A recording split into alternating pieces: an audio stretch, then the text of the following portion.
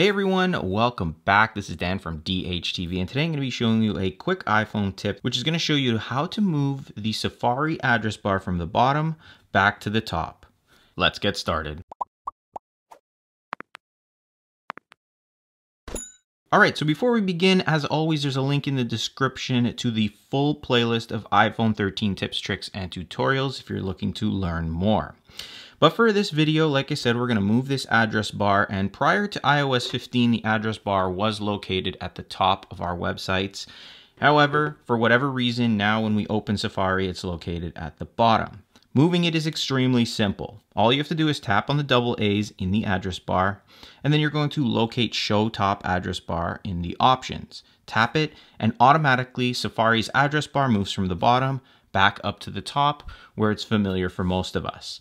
Now, if you do ever want to bring it back, once again, you're going to tap those two A's. You're then going to now see the option at the bottom. It's called Show Bottom Tab Bar. We tap on it, and now the address bar is back at the bottom.